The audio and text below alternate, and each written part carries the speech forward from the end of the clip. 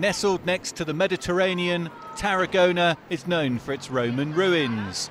The city's football club has a less than prestigious history and currently props up the Spanish second division.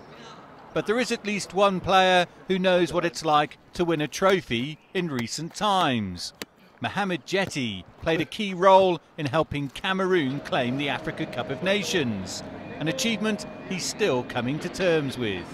La Coupe d'Afrique, gagner une Coupe d'Afrique, c'est un rêve pour moi. Winning the African Cup was always a dream of mine. It's a dream come true. When I was young, I watched players like Samuel Eto'o and I said to myself, I'm going to work so hard so that one day it will be me. Now that I've played in the African Cup, that dream has come true for me. Djetei admits he was fortunate to be chosen in Hugo Brous's 23-man squad. The decision by a number of high-profile Cameroon players to drop out of the squad gave him the opportunity. Le coach, il nous a toujours dit qu'il a confiance à notre équipe, à notre groupe. The coach said many times that he had a lot of confidence in the group. We became like a family. We enjoyed training together and built an understanding. The coach always told us that we were all part of the team, so we grew together during the competition. On s'amusait bien, on s'entraînait bien, et après les entraînements, on s'amusait et on se disait tout. One of the rewards for being crowned African champions is the chance to perform in Russia at the Confederation's Cup.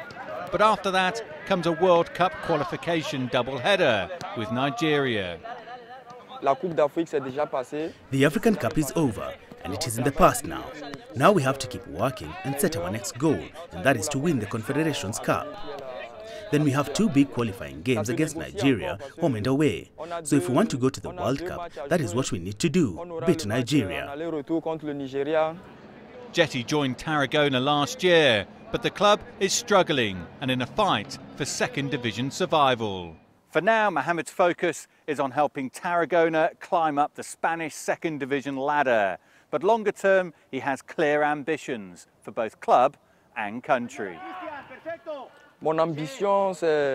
My ambition is with my club, and from here I can play at the best clubs in England, Germany or Spain, and of course to keep getting the call from my country.